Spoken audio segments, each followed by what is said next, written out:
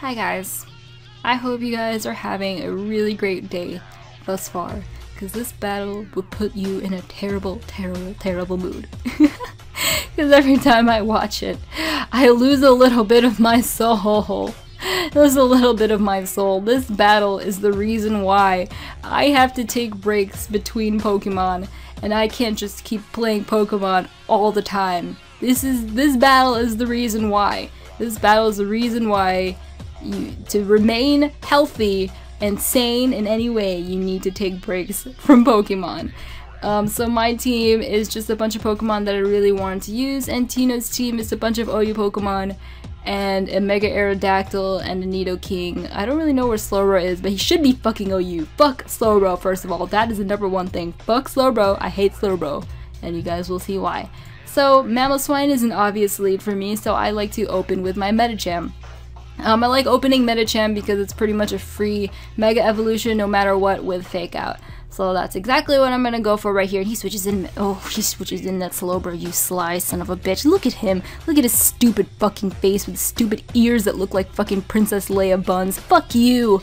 So I'm gonna switch in my U here, and this is a Cresselia that's actually made for me from my friend Matt. Thank you so much, Matt. And every time I see his name, I think of you, Baba.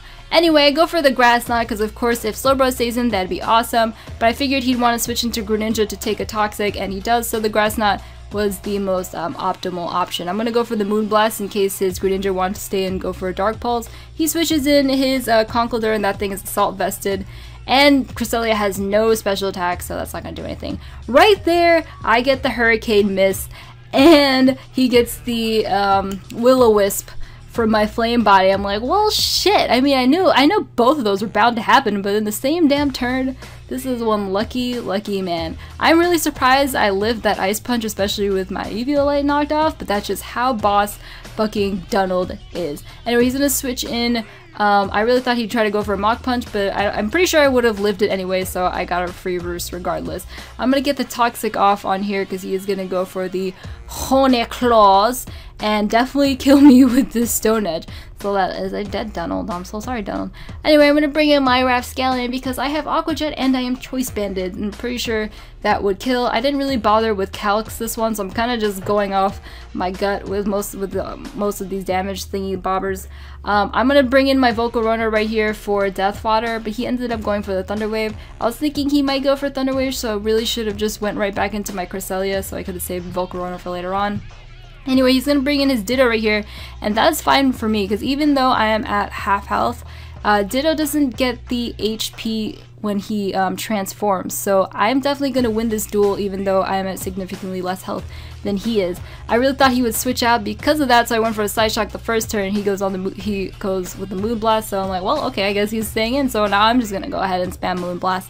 Anyways, I'm gonna bring in his Nidoking, and Nidoking's definitely gonna finish me off where I was at, but I can bring in Medicham and go for a Psycho Cut, so thank God that is Nidoking out of the way. His team is fucking scary, and I'm just getting rid of these guys. And Slowbro, oh, I hate you, Slowbro.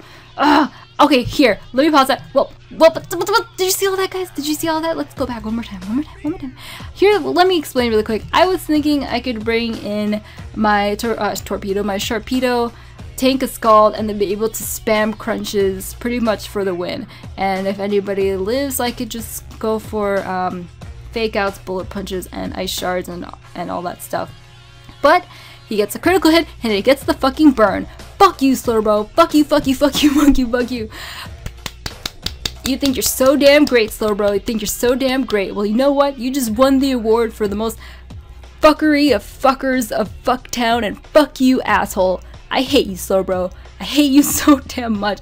I really wish I didn't get that burn. But another thing I was thinking is I probably should have just foddered off one of my other Pokemon and just brought in Sharpedo safely instead, because I was thinking that being burned was something that was definitely going to happen, knowing my luck, but I was really hoping that it wouldn't happen. But it did, and it was a crit, because I'm pretty sure I would have been able to tank 2 of those. So that really freaking blows. Otherwise, the Slowbro would have been out of the way, and I actually would have been able to win this battle. But with his Slowbro still so fucking healthy, it's going to be really difficult for me to win, especially with just a Mamoswine. Oh, just kidding, Mamoswine's dead now. Especially with just a Medicham. So I'm just gonna go for the fake out for damage, and I'm gonna go for the drain punches right here. But guess what? He has slack off, and he's just gonna slack it all off. So silly, so silly. And he's gonna go for the thunder wave. I can't believe it. He should have just went for double skulls, and with his luck, he probably would have just gotten the burn, because this going for the thunder wave, in my opinion, was almost throwing the game for Tino, because I was able to get off so many drain punches on slow road, get a shit ton of health, and now I actually have a chance of still winning this battle, because I could either go for one drain punch or I could go for 2 bullet punches, but I got paralyzed my first turn because I decided to go for double bullet punches, and I got paralyzed, oops, but I got paralyzed my first turn, so I wasn't able to go for the double bullet punches. But had I not been paralyzed, and also assuming I wouldn't be paralyzed the next turn, I actually would have won the battle. So there's that. Freaking RNG, man. It's so frustrating.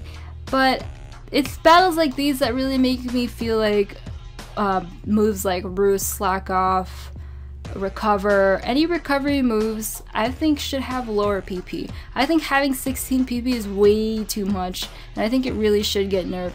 Honestly, I think it should be 3 and then 5 with PP max, or maybe 5 with 8 PP max. But let me know what you guys think about that. I actually wasn't even sure how many slack offs he used. It probably wasn't even 3 or 5. But either way, I just really think it's silly how so many really dominant tanks get such great recovery moves, and like Chansey and Blissey with the soft boil. Ew, don't even get me started.